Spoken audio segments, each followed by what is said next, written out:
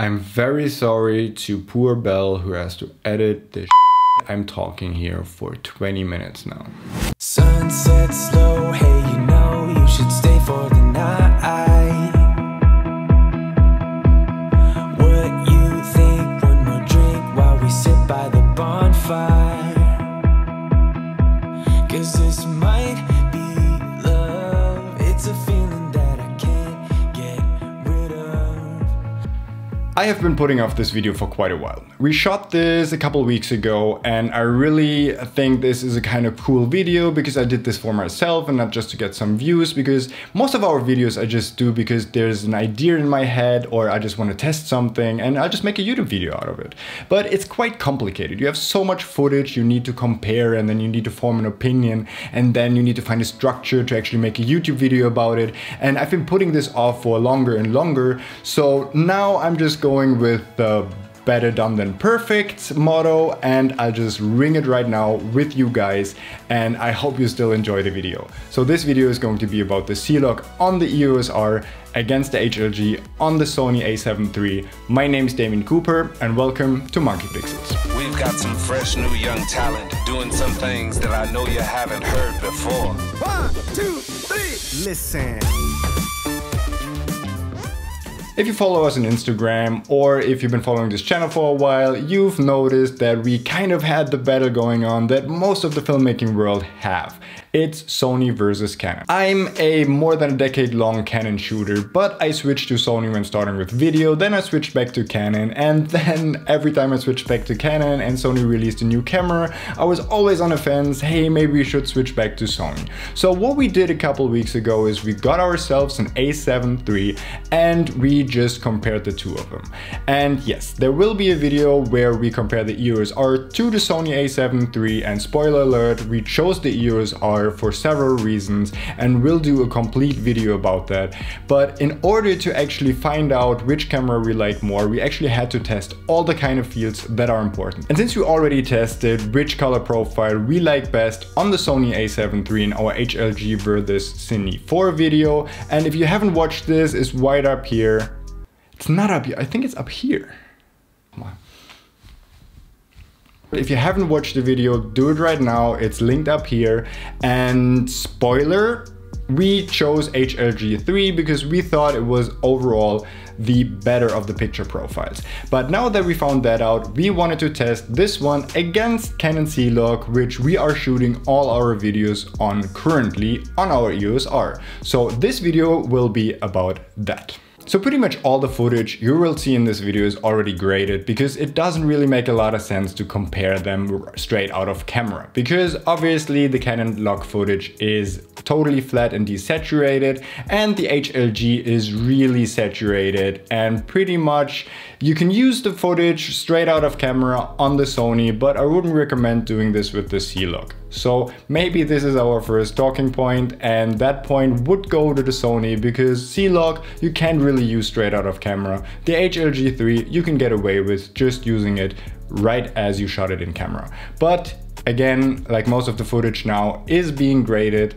because it really doesn't make a lot of sense to compare them before the actual grade. So first thing that everybody is talking about when it comes to Sony versus Canon is obviously the color science. And I'll be jumping right onto that hype train with everybody else and say that Canon's color science is just amazing and for me the best in the game right now. It's so easy to get from even a log footage to great looking colors with the Canon EOS R or any other Canon camera that we have used so far.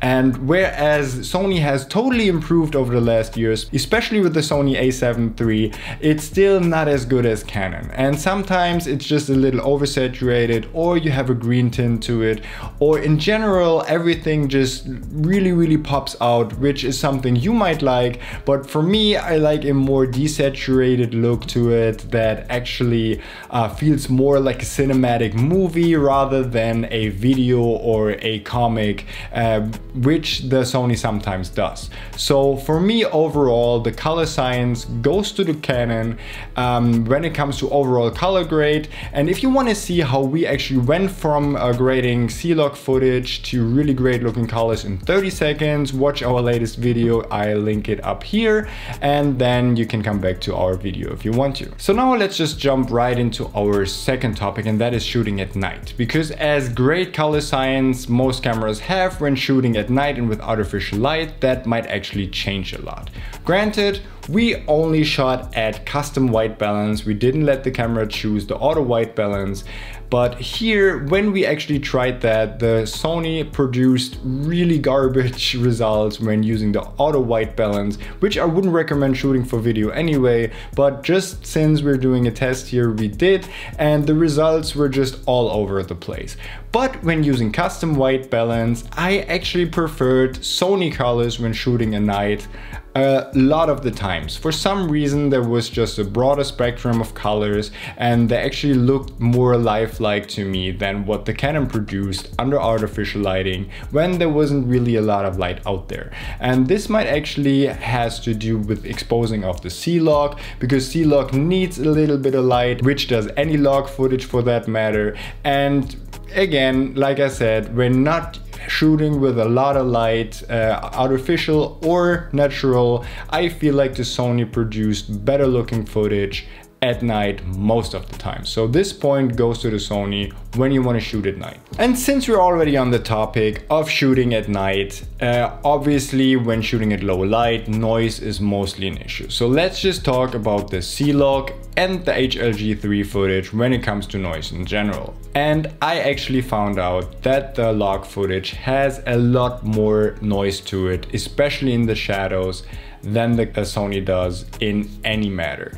So this is actually something that we are getting rid of in post with just a little bit of noise reduction, and then the footage looks amazing. But keep in mind that you have to go that extra step a lot of the times, because the Canon CLog produces a lot of noise in the shadows, and that didn't really get away with overexposing, because I don't think you should overexpose CLog too much, as does other log footage. For example, S-Log footage, you have to overexpose a lot to actually get to the right point, whereas with CLog, I think just exposing right around 50 to 60 IRE on the skin color is probably the best you can do, and maybe just slightly overexpose it from 0, but in general just try to just keep it more on a 0 level, but that sometimes produces a lot of noise in the shadows, so keep that in mind when working with CLog footage. So when it comes to noise, the clear winner is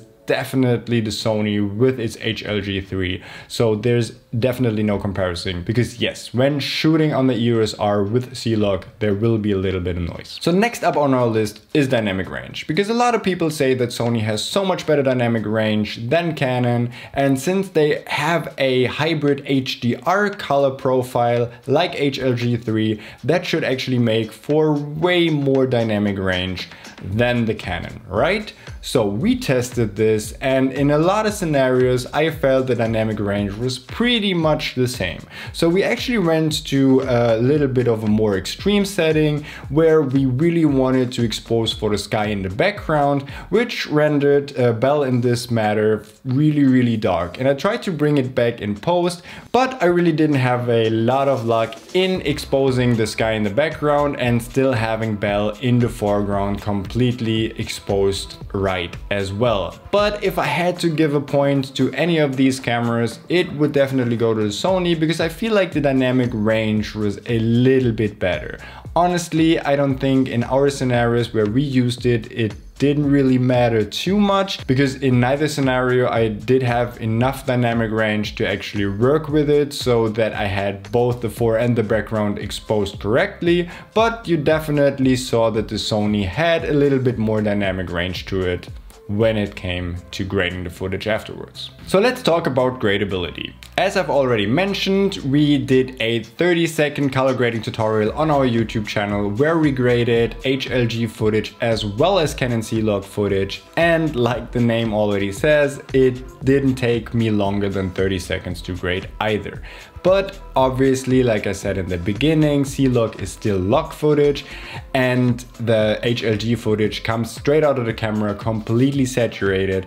So you kind of go the different opposite routes, whereas I have to bring back the saturation and the highlights and all that kind of stuff to the CLog footage. I really don't like it having in the HLG footage too much. So I bring down the saturation and kind of work from the top to the bottom when it comes to the Sony footage. Overall, it takes me the same amount of time usually, but I still feel like I have way more options in CLog because it's kind of hard to get rid of saturation instead of bringing it back. And that's just my taste, because I really don't like the image straight out of camera that the Sony produces. So for me, I kind of feel like I would definitely give the point when it comes to gradability to the Canon, because I feel like I have more options in post. Instead of with the Sony, I think most of the colors are so set in stone with the HLG profile that it's way harder to manipulate in post-production. So this point definitely goes to Canon. Next up on our list is the ease of use. And without further talking about it for too long, this definitely goes to the Sony. Because as I've already mentioned a couple of times now, you could definitely get away with just shooting an HLG3 and just upload the footage to YouTube or wherever you want to upload it. And most of the times people wouldn't even notice that it is not color graded. Whereas when you upload a CLog footage, chances are a lot of people will notice that something is wrong. Although I recently saw a Shakira movie where I'm pretty sure that they just forgot to color grade it, or maybe they ran out of budget, but the entire video is completely flat without any colors, and that, looking at the video, is definitely not a style choice. But anyway, so yes, usability, just shoot straight out of the camera. You don't really have to worry about exposing it too much other than just looking at your monitor.